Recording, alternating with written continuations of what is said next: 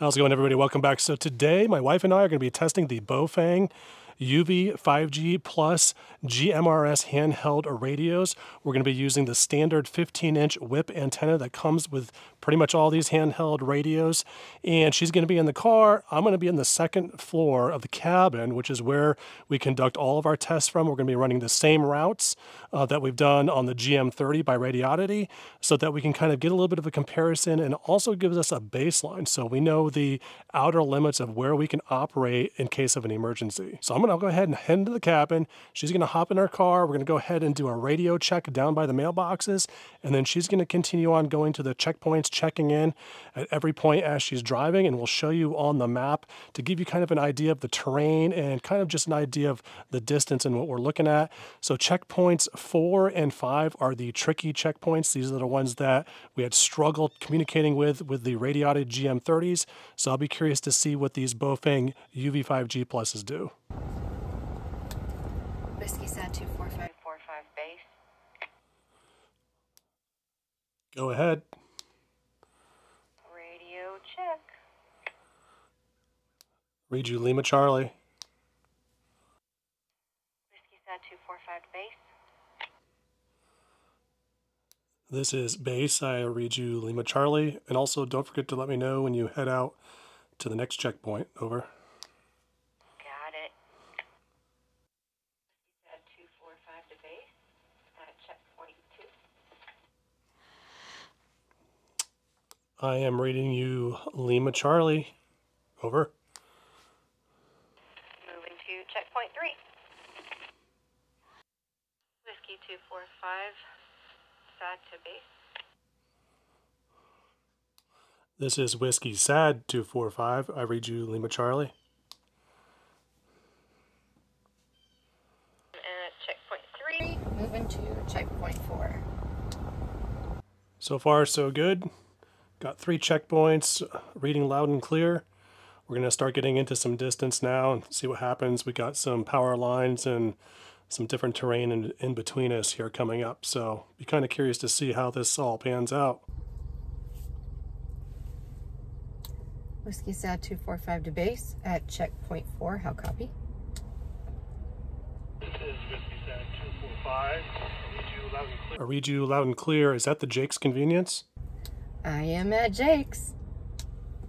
The last set of radios didn't really get a clear reception, I don't think. They did not. These are much better. Yep, that's kind of what I'm thinking too. All right, well, Luckstone will be the next stop, the last one. And that will be really good if we can get that to connect. I am on my way. Now on this next stop, she's going to be between the cabin and there's going to be some elevation. However, there's a major power line. We're talking the big boy power lines running through.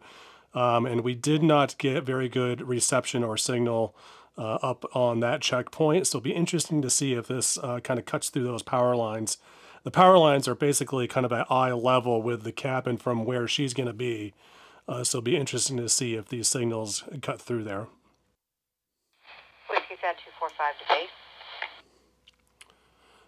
This is base. I read you louder.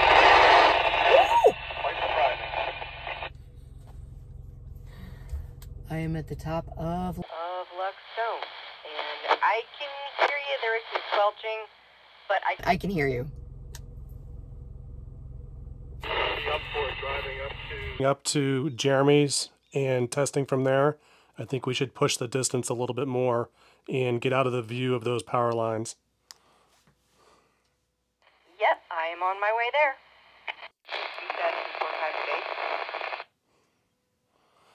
This is Whiskey Sad 245 base. I hear you pretty good, a little bit of squelch, but still better than the last checkpoint on the other radios. Over.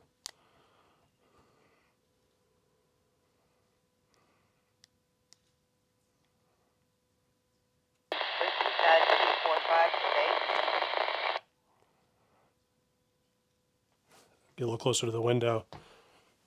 This is Whiskey Sad 245 base. I read you. A little bit of squelch. I'll copy over. So we didn't make any communication on that stop, and that's definitely got a little bit more terrain in between us there. And I have her now going up to a higher spot. There's actually a church, which is honestly probably a central location where we would have to meet up if there was ever any emergency anyway. So I'll be kind of curious if we can get some communication with there. She'll be up a little bit higher, definitely a little bit further away, so we'll see what happens. This is Whiskey Sad 245. Radio check over.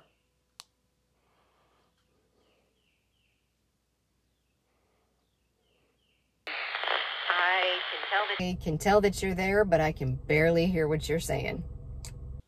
I was able to hear you really good, actually. Sounds like these are reception issues at the cabin side. Whiskey Sad 245 to base. I am heading home. We're going to call it a day.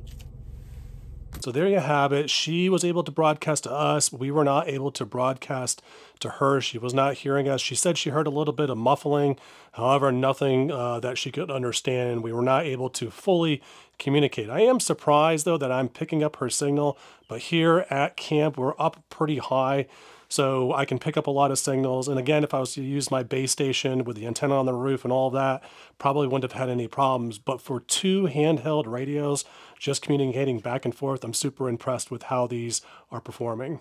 All right, everybody. Well, the results kind of speak for themselves. Checkpoints 4 and 5 were not a problem with these Baofeng UV-5G Pluses. The communication was really good. We had kind of a briefing afterwards, and Mrs. says that she prefers these radios over the GM-30s. They're just clearer in terms of the communication, and they seem to cut through those power lines, which we're really kind of surprised to see, because those power lines add a lot of interference. And then, of course, the 2.86 mile, I think that's checkpoint 4. That was a pretty big one. We had some troubles communicating on the GM30s with those as well. And so we're pretty impressed with these UV-5G Pluses. There's only one kind of hiccup with these radios that kind of like, I don't know, it's more of an annoyance, is that they don't have built-in weather scanning channels. Now, I know you can program in the frequencies manually, but it's always kind of nice just to have all those weather channels kind of in their own little memory bank where you can just go scan them all, especially if you're traveling. But it's not also that difficult to find the different frequencies for the different regional emergency weather alert systems and get those programmed in, and you'll be pretty much good to go. And I'll definitely take the quality and the distance over those weather channels, but it's just kind of one of those nitpicking things. But again, these radios are pretty sweet. We were pretty impressed. I was not thinking that we would actually be able to communicate at checkpoints 4 and 5. So I'm pretty stoked to see that, and I'm excited to go through and test the rest of the radios. We just opened these radios up, okay? So these are brand new. We're going to start going through some settings, testing privacy codes, all that kind of stuff. We really do like to go through and PMCS these radios and test them thoroughly. So there you have it for the distance test. I hope this was helpful. I'll see you in the next video.